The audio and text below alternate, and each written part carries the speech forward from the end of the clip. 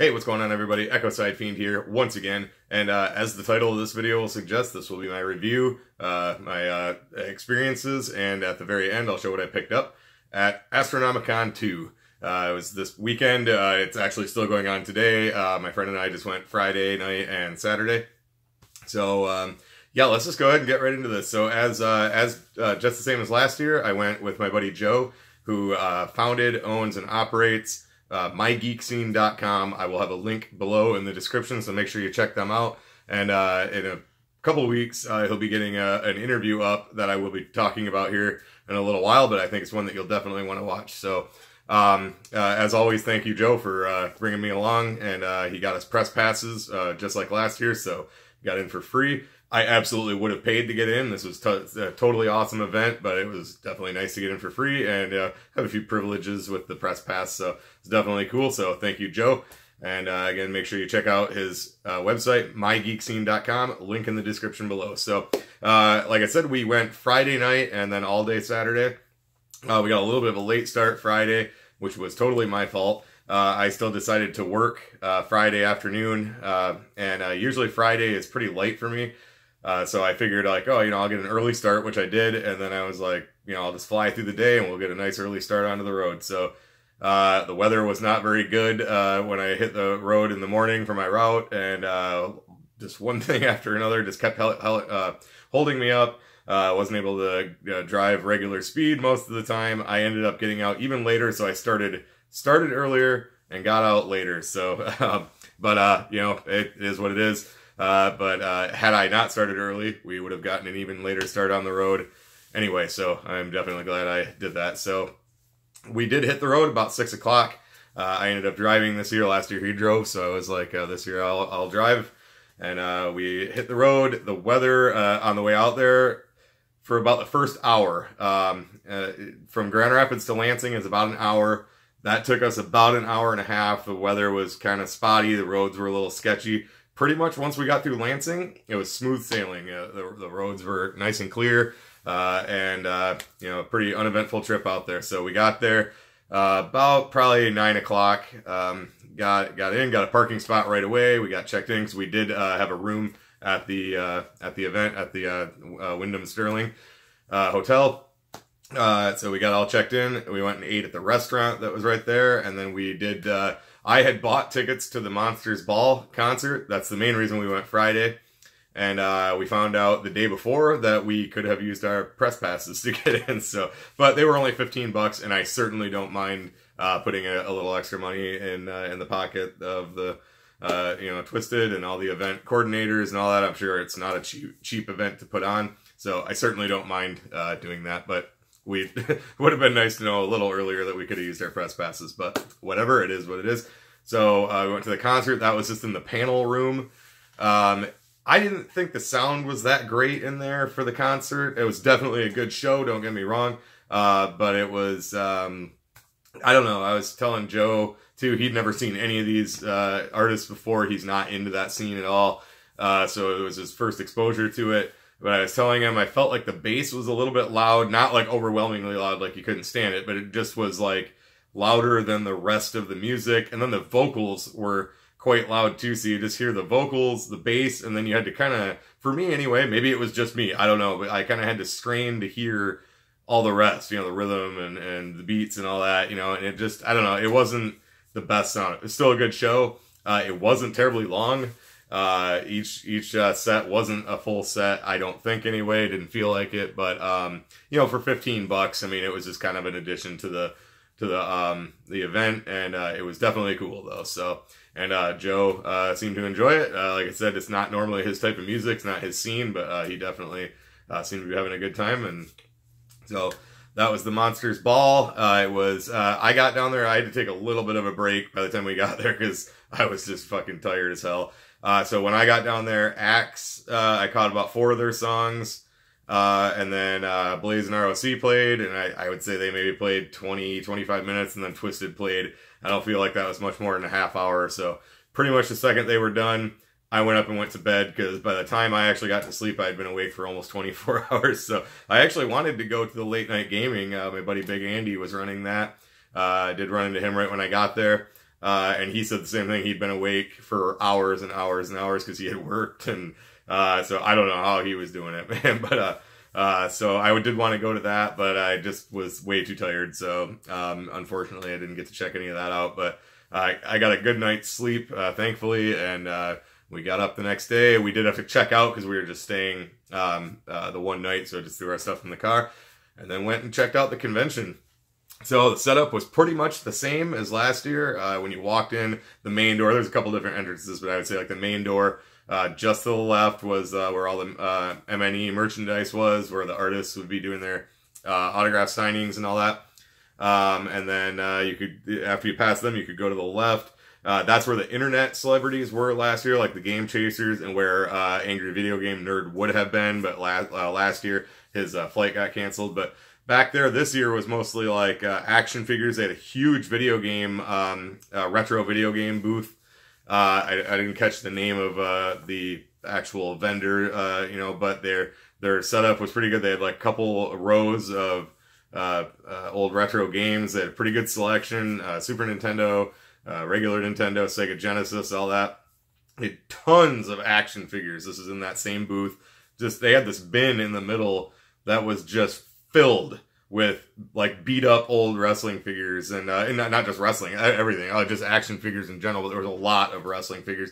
I was digging through it and finding those old retro, that like these are like the, I can never direct myself in the camera. Like, so those figures there, those are like modeled after those old, Hasbro, I think they were Hasbro, action figures of the WWF. I had all those when I was growing up. I had the ring, but I was finding a ton of those, but they were all beat to hell. And I still have all of mine, so I didn't really need any of them. But and then they did have a lot of good wrestling figures that were loose, you know, but they were like in, they would have them in a bag that was like sealed shut. But they would have all the parts, and they were in good condition. They had a really good Ultimate Warrior one that I kind of wanted to get. It was only $10, but I was just like, I just don't really need to spend the money on it. So I did refrain from picking any of those up, because as you can tell, I do like collecting some WWE figures, or just wrestling figures in general. I don't have to own every one of them or anything like that, but just the wrestlers I really like. And if it's a really good, you know, really good representation of them, I like picking them up. And I do like these old retro ones. I have been picking all of those up, but any of them that I can find anyway. But yeah, so it was just kind of stuff I didn't need. So I was like, all right, I'm just going to pass on that. But there was tons of action figures everywhere. There was one booth that had a really cool action figure. Again, I did not pick it up, but I wanted to. Of the Fog, the movie The Fog by John Carpenter. I think this was the remake. This figure was of the remake, but it was still like one of the pirate ghosts, you know. It was really fucking cool. But that was all in package and everything, but just really cool. I'd never seen those before. As usual, there was tons of artists. There was several different places I wanted to buy some pieces of art. And I did pick up 2 pieces by Eric Hodson that I talked about last year's Astronomicon review. He was there again. I picked up 2 more pieces of his work, and one of them I had signed by a certain somebody that I'll be getting to. So yeah, just wandered around the rest of the time. Like I said, lots of art, comic books, just I mean, like anything you could think of, just, you know, action figures, video games, art, comics, anything, you know. It was so cool. Kind of crammed in. That's kind of one thing. I would definitely say they've already outgrown their venue. I'm gonna say I believe they have it scheduled there again next year. But if this year is any indication, they're definitely gonna have to look for a bigger place, because it was freaking packed. Everything's packed in, very well put together. I'm not saying that it wasn't, but it was very crammed. And then the crowd, again, the crowd was being totally cool. Staff was being super cool, but there's just so many people. It was numerous times I'd be walking down an aisle, have to turn around and go back the other way because you just couldn't get through.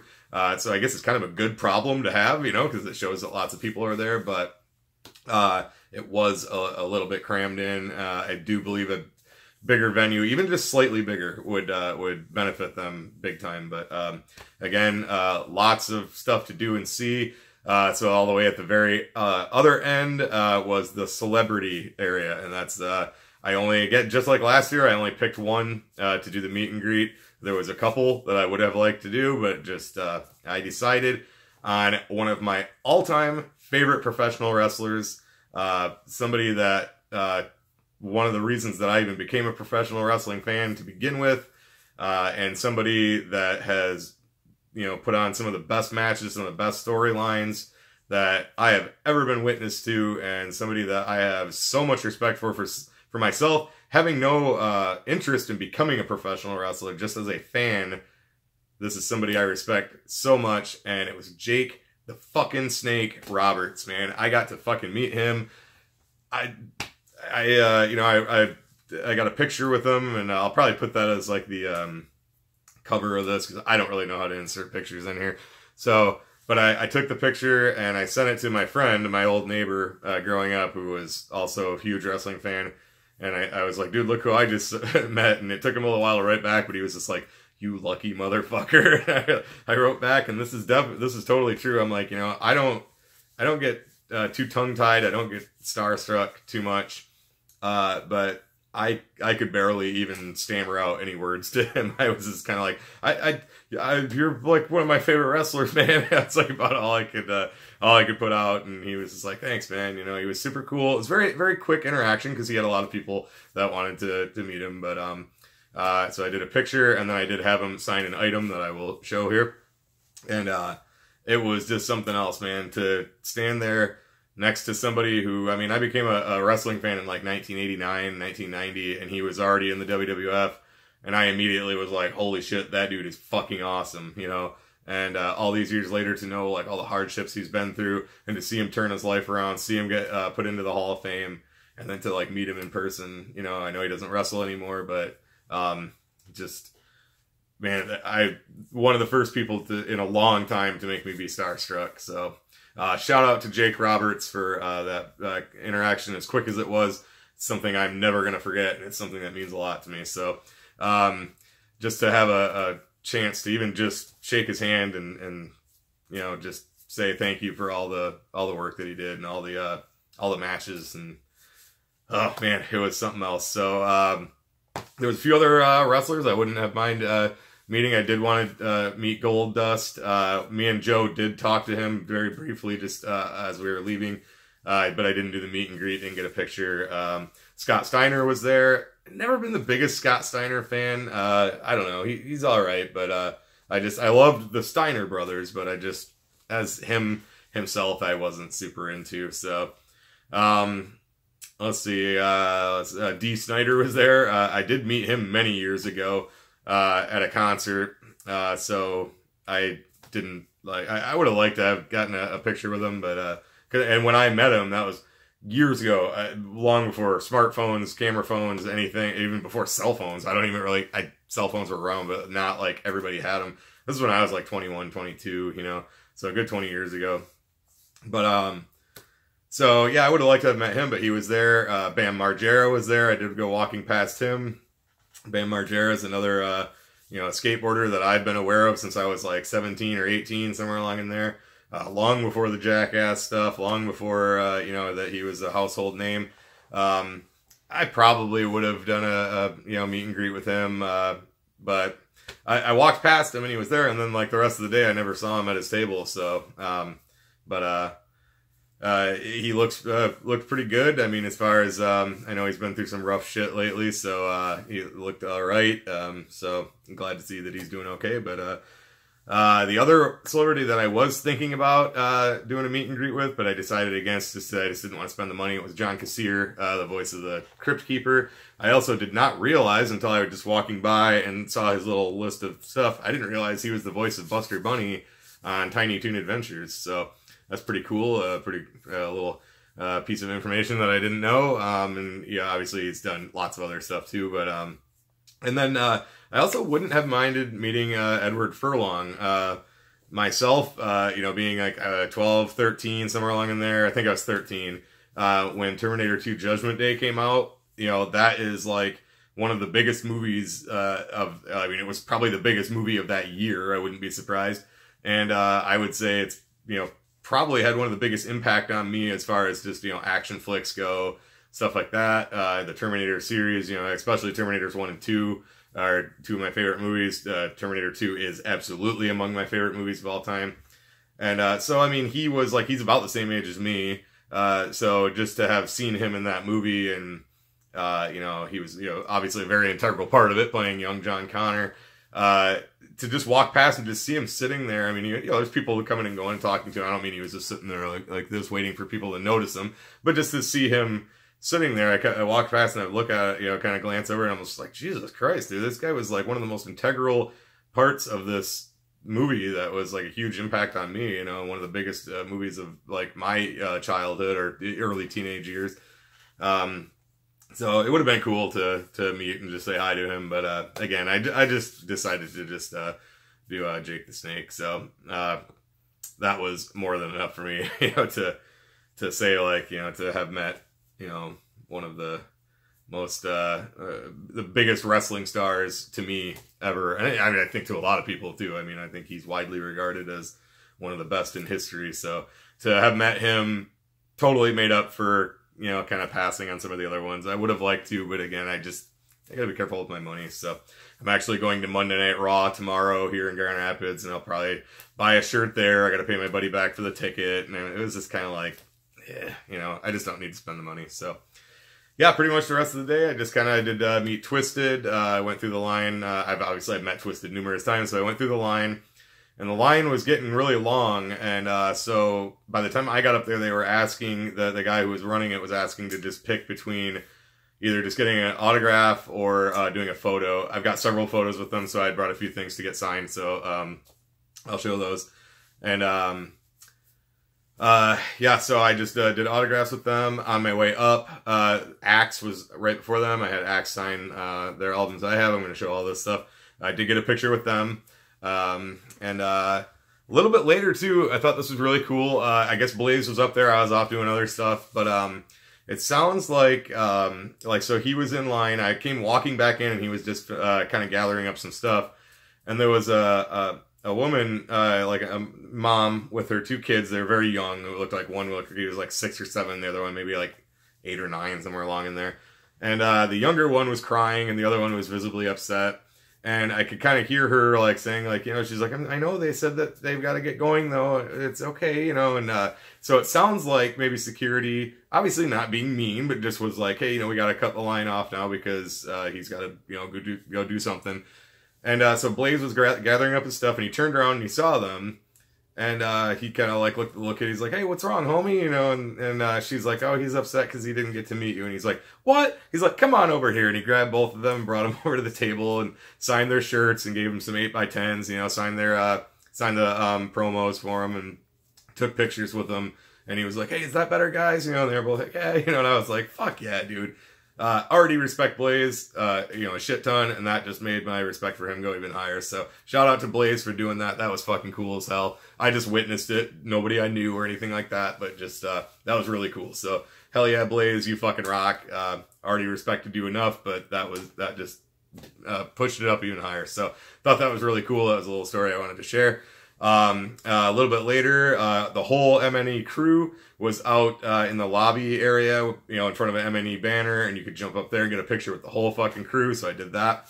That was pretty cool. And all this stuff's on my Facebook, so if you are friends with me on my Facebook, you can definitely check it out. And that's about it as far as the convention. I mean, there was a lot going on, but I mean, just kind of as far as me, just wandering around, checking things out. That's most of the stuff that I did and saw, except for one other thing that I do want to talk about. And I will definitely be putting a link for this when Joe gets it all put up. And this was all Joe. I had no part in setting this up or anything. This was all him. But he got to interview the motherfucking demented duo themselves, Twiztid. And so we, about 5 o'clock, we went over to the room where they were doing the interviews. Got all of his gear set up. Scotty and a crew from Fago Lovers was interviewing Axe right before them, right before us. And so we were outside, and they were doing their thing. Came out, they had headed out, so we go in and get all our stuff set up. It was supposed to start at 5:30. Twiztid was running a little behind, which is totally understandable. There was a ton of shit going on. I'm sure they were being pulled in every fucking direction. So Joe did have to cut the interview down a little bit. We got 15 minutes. But they come in, I was sitting in the room, I was not on camera, but, if you watch the, if you do watch the, interview, I'm, just on the camera side. I was keeping an eye on time, letting Joe know like when he needed to start wrapping it up. But I got to sit in there with him, and Joe's a great interviewer. He had a ton of questions ready. He did have to edit some of them out, but he does really good. He does hardcore research when he does interviews. So he's not just asking like, who are your biggest musical influences? Like, he really does digs into their background and to ask them questions that they probably don't get very often to get them talking. And I do feel like he was getting that. Like, Madrox was just like going like crazy, man. Like, I think he was just pretty excited to answer the questions. But they were both super fucking cool. And when he gets that interview all edited together and all put together and posted, I will put a link for it here. And I know Fago Lovers has said they will share it as well. So, but that was fucking cool as hell. Again, I've been around Twiztid several times, met him and everything, but that was just really cool to be able to be right there and, you know, see the interview. And apparently that's the only interview they did all weekend. So that was pretty fucking cool. And again, it was all Joe. I had no hand in that. It was all him, all Michigan Geek Scene. So, props to Joe and his website and everything for setting that all up. So, and for inviting me to sit in there and be part of it. So that was fucking cool as hell. So yeah, that's pretty much the gist of it. After that, we just kind of hung around for a little while, killed a little time, wandered. That's when we were leaving, and Gold Dust was by his table, so we just walked up to him and shook his hand, and you know, just said thanks for all the hard work he's done and all the work he's done for the industry. And he did say he's pretty close to being medically cleared to come back. His knees are almost healed, so I'm really excited to see that. He looked good, in good shape. And, you know, glad to hear he overcame demons that he had, and he's coming back at it. So I can't wait. So shout out to Gold Dust for being so cool, talking to us for a few minutes. And, yeah, that's pretty much it. So let's go ahead and just show some of the things I picked up and some of the things I got autographed. So first off, I'll just show, obviously, Continuous Evolution of Life. I've had this. I had it pre-ordered. I got it in the mail. So I've had it literally since release day, but I did have them sign. So obviously Madrox Monoxide and Draven signed right down there. So that was pretty fucking cool. Got that. And then I did pick up the new Haunted Hions, which I'm going to be talking a little bit about Source Point Press as well. But this is issue number 2. This is apparently, I bought this from Dirk Manning. This is, he's the writer. See if I can get that without the glare. He said this is going to be a variant cover of a variant cover. So he's like, this looks a little different than the other variant covers. So I'm like, all right, that's pretty cool. So picked that up, had all of them signed. This is Dirk Manning. This is it Mariana Pascasta? And then these are the artists. And it's Alessandro, sorry, I forget his name. Maybe it's right on the cover. Yeah, Alessandro Di Fornassari. I guess they're Italian, but so these are the 2 artists. That's Dirk Manning, the writer, and then had Madrox Monoxide right there and right there. Sign that. So, and then I also did pick up the Jamie Madrox cover, and I did have the artists and the what do I want to say? The writer signed the cover, and then I bought this after I did the meet and greet with Twiztid. So then I was thinking maybe I'd try to have them sign the cover after we were done with the interview, but they were in a big hurry, so I didn't even want to bother them. So I didn't end up doing that. So, oh, I had these buried here. Kind of forgot to show. Got the Axe CDs. I've already owned these as well. I bought these both at Fright Fest, Grand Rapids this past 2018. So I already owned them, but just had them signed. They were fucking cool as hell. Super cool dudes. We ended up talking about wrestling for a couple minutes, and really nice guys. So, and then, let's see. Oh, I did pick, whoops. I did pick this up. Just a lanyard. I've been, I don't know, buying a few of these just so I can kind of switch them out. So, just an Astronomicon lanyard. So, I did want to show the program. So, nice full color program, just like last year. Pretty much the same design. Had all your map, list of vendors, schedule, just another schedule for panels and all that kind of stuff. Some ads, frequently asked questions, things like that. So all full color, really cool, good quality. So I did grab one to keep good. This is the one I put in my backpack. The other one I kind of carried in my pocket so I could pull it out and look at it, you know, for to see when things were going on. So this is throughout the day. I kept talking to that Dirk Manning, the writer of Haunted Highons. Super cool dude. And then I went to the Haunted Highons panel, and he was discussing. He was kind of moderating it. He was sitting up at the group at the table with the group. It was the artists and then Twiztid. But he was kind of keeping the conversation going and everything. So he was talking about his history with comics. And it turns out he's an old school skater like I am and shit. So I was like, hell yeah, man. So I was looking at this. He has several volumes of them. This is volume 1. He did have a graphic novel, hardcover graphic novel that was $60. But I figured I'd check out one of them just to make sure it's what I'm into. Because I'm not the biggest comics guy, but this just sounded like really cool. You know, it's so we got 13 Tales of Terror, so it's gonna be a horror style. Again, he's the writer, not the artist, but the artwork is really good. He had a lot of different. It says Dirk Manning and Friends, so he's got a lot of different artists. But it sounds really cool, so I was like, I'm gonna check it out. And then I had him autograph it. He did make it out like to me, and so yeah, he was a really cool dude. I ended up chit chatting with him a couple times throughout the day, and so this was 15. So I was like, I'll check it out. Just and if I like it, I'll probably pick up the rest. So. Last year, I was in my review. I talked quite a bit about Eric Hodson, who's an artist. He does all kinds of different styles of art, but he's a big wrestling fan. So he was actually wearing a Ronda Rousey shirt. So he does a lot of wrestling art. So I showed off the ones I bought last year. I bought another 2 pieces from him this year. So I did pick up his Bullet Club. This is obviously the original Bullet Club. So you got Prince Devitt, AJ Styles, Nick and Matt Jackson, Carl Anderson, Luke Gallows, and Bad Luck Fale, and Tama Tonga. So this is the original Bullet Club. It kind of looks like a DC cover. So I'm going to be buying a frame for that and hanging that up, or I might just swap out one of the other ones that I've had up for a while.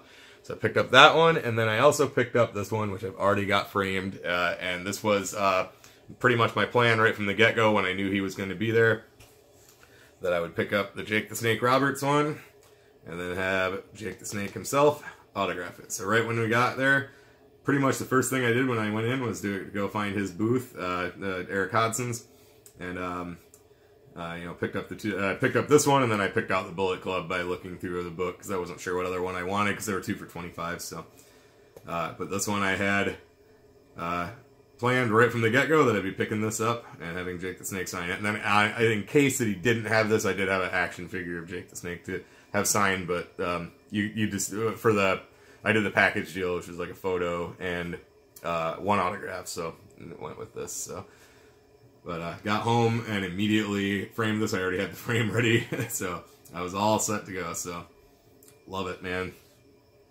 Great artwork, and then obviously signed by Eric Hodson, and then signed by one of the greatest professional wrestlers of all time. So.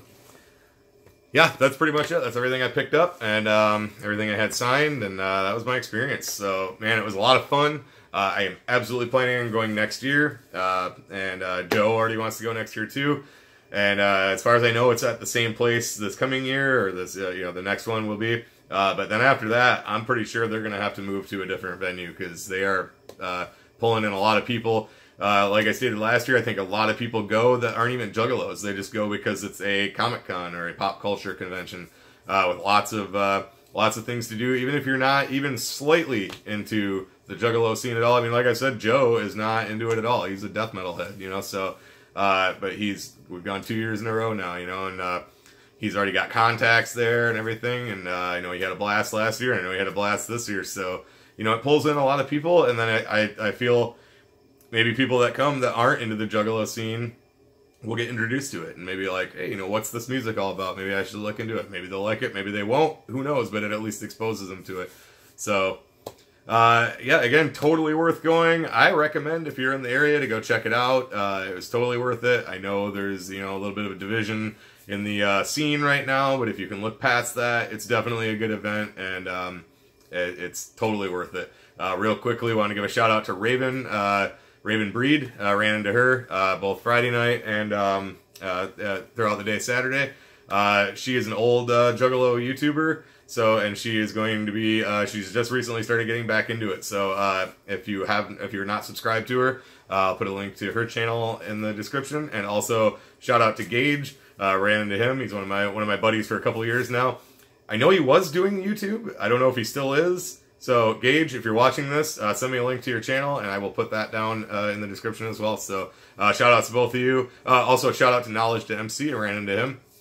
And I think that's pretty much everybody I ran into that I know. Also, just real quick, shout out to Josh, who was part of Axe's crew. He was hanging out, chilling with me and Joe while Axe was doing their interview with Fago Lovers. Super cool dude. We were chatting it up for a little bit. So, shout out to you, Josh. Really nice meeting you, and hope I see you around again. So, yeah, that's pretty much all I got to say. So, again, just like last year, Twiztid, Magic Ninja, great fucking job. That was so much fun, and I will definitely be back next year.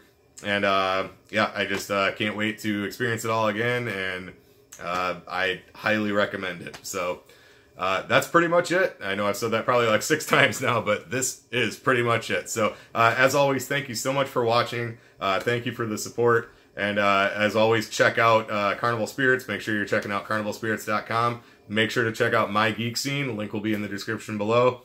As always, or once again, I should say, thanks to Joe for bringing me along. And that's it. So, thanks for tuning in. This is Echoside Fiend, and I will catch you in the next one. Too sweet.